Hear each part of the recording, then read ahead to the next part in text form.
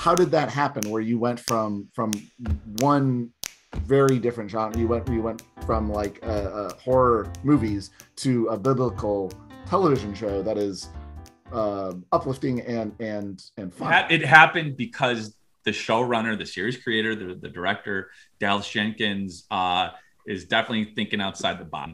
I was supposed to pick up footage for a Christmas movie. I was doing my first Christmas movie. It was sort of a modern day retelling of A Christmas Carol, and the footage wasn't ready, but I went to the post facility anyway. Because I was friends with the receptionist, and I was just going to visit and say hello because I got her the job there and everything. And so it just so happened that Dallas was in the building, and he was in town looking for an editor. And so the owner of the company had called me up. He was about to ask me to come in, and it just so happens I was already in the building. So the owner of the post facility told me about this show, The Chosen. They're looking for an editor. And this is the first season. No one's seen that. So it's not a hit. I mean, nobody had heard it. Nobody knew anything about anything. And so I looked up Dallas. I stalked him on Facebook. I saw what he looked like. I saw we had mutual friends, and he's coming up the stairs. And I said, "Hi, are you Dallas Jenkins?" And he says, "Yes, I am." And I said, "Hi, I'm John Quinn." And he says, "John Quinn." He opens up his phone, he goes to his email, and he tells me, "Your agent submitted you for my TV show 2 hours ago." He clicks on the email, he looks at my resume. At the top is Tales from the Hood 2. And he says, "Tales from the Hood 2, huh?" And I'm like, yeah, what are you going to do?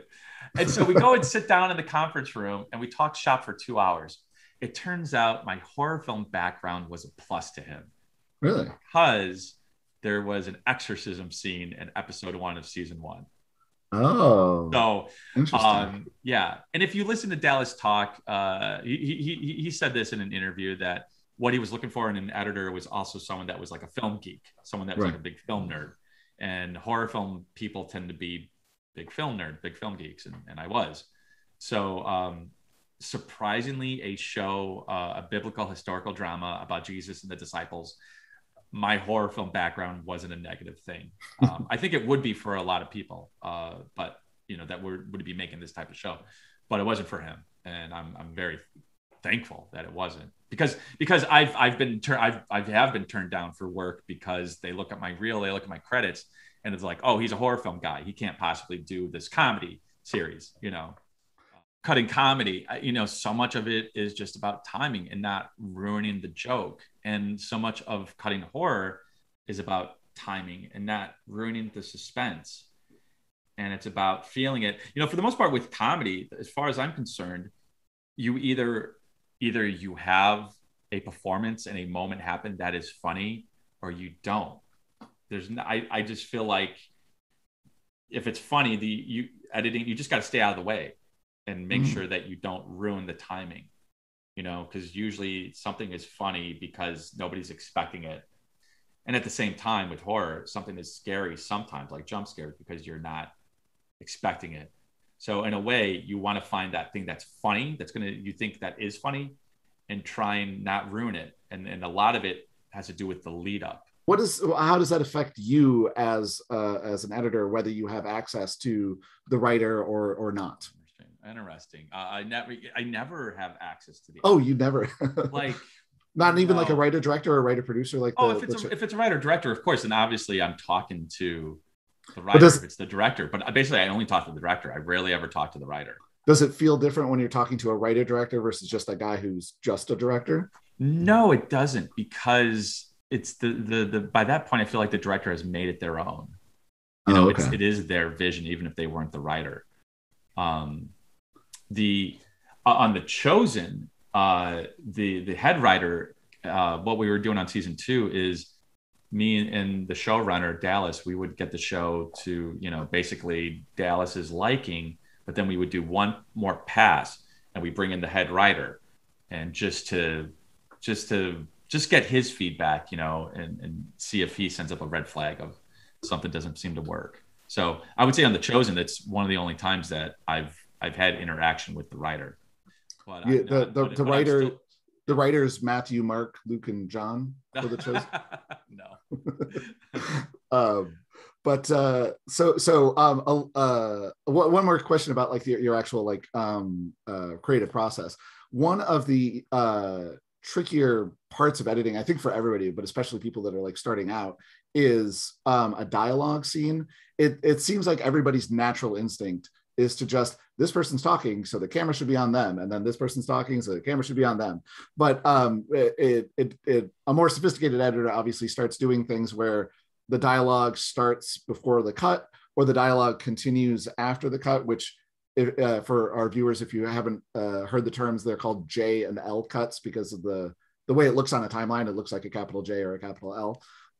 How do you approach that as an editor? Is that something you're doing like from the get-go when you were talking about just laying all the scenes out, or is that something you do as you're refining it, or how do you get into that creatively?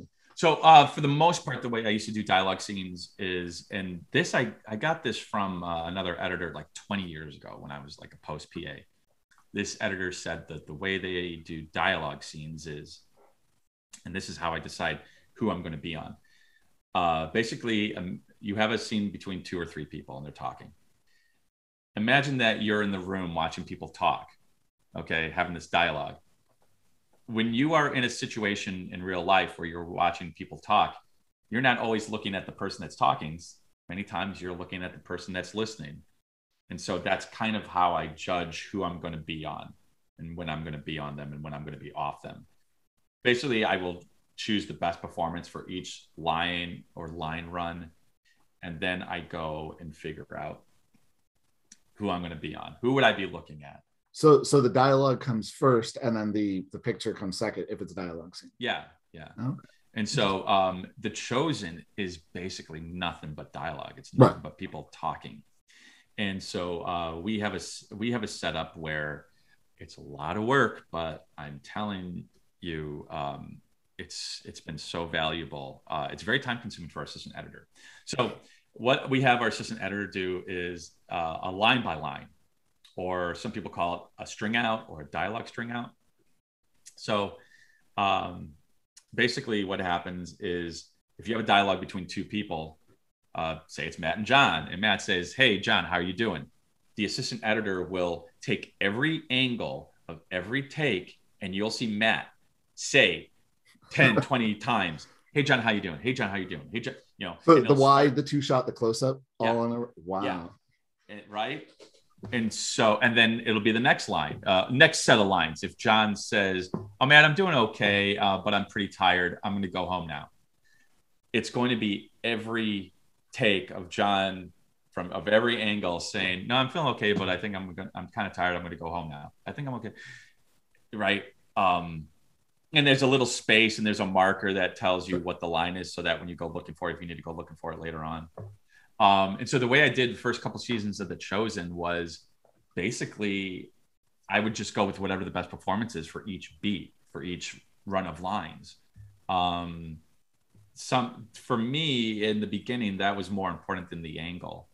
Whatever's the best performance. If the best performance happens to be in the wide, then I go with the wide. If it happens to be in the close-up, I go with the close-up. I just go with whatever was the best performance.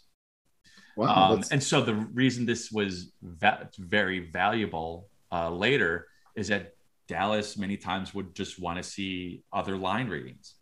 And so instead of me, so if I'm in a remote session, or if I'm in person with my director, if he or she wants to see a bunch of line readings, if I have this line reading timeline, I can just, within 45 seconds, I can find it.